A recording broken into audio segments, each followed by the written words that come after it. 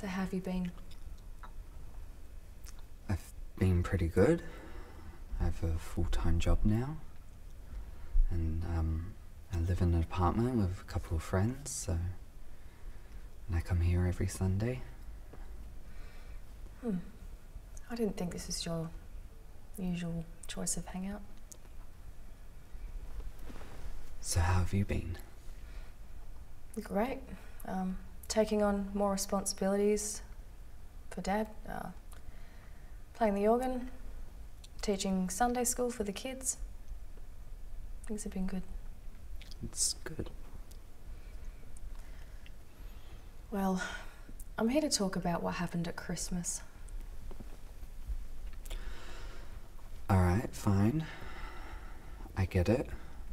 It's a lot to take in, and I understand that you don't have many experience with gay people, even though Uncle Robert has been single for 6 years for no reason at all. Jacob. It's an adjustment. That said, you should have adjusted by now.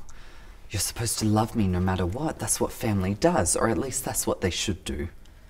Jacob, I love you with all my heart. But with everything that's going on with you right now, look, I'm scared for you. This is an abomination. It's an eternity in hell. Oh, so you flew 3,000 kilometers to tell me that I was going to hell. I thought you were here to apologize for Mum and Dad and what happened at Christmas. I can't apologize. I don't know what happened or where we went wrong. Where you went wrong? Look, Leviticus. Thou shalt not lie with a man as thou lies with a woman, for it is an abomination. Don't quote the Bible at me, Eliza. The outcry of Sodom and Gomorrah is a horror, and what you're doing exceeds it. Jesus, a new commandment that I give unto you, that you love one another. Romans, but we know that the Lord... Jesus, for he who is without sin among you, throw the first stone.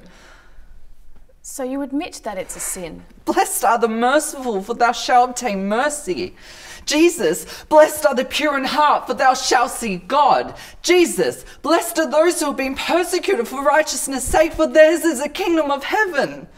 Jesus would be ashamed of you for judging me. He would be ashamed of you for turning your back on me. You should be ashamed.